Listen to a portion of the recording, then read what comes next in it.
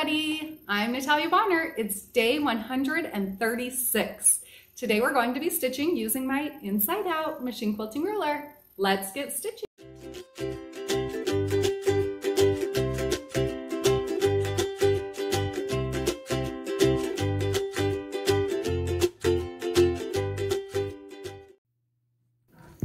I'll begin by stitching in the ditch along the bottom of the triangle quilt block.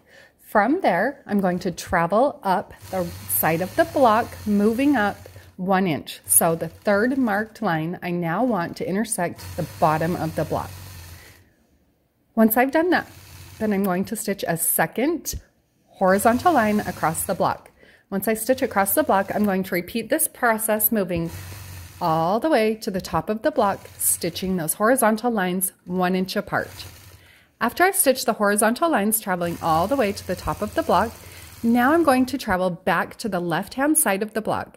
You can see that when I get down to the bottom of the block and I'm ready to start stitching, I'll line up the bottom side of the 4-in-1 machine quilting ruler straight right on with the bottom of the block. By doing this, I know that my stitching is going to be perfectly straight vertical lines.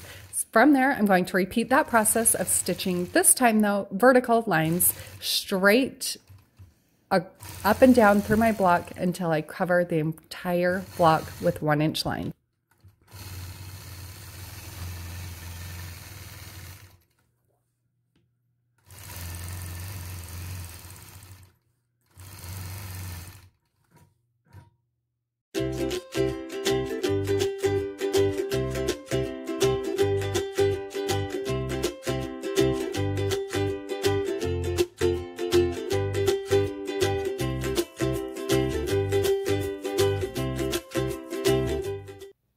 Friends, I hope you enjoyed today's block and found a little bit of inspiration with my machine quilting. Now just remember, you can pick up the panel, the rulers, the thread, all of the notions that I'm using in this video today over on my website, peaceandquilt.com.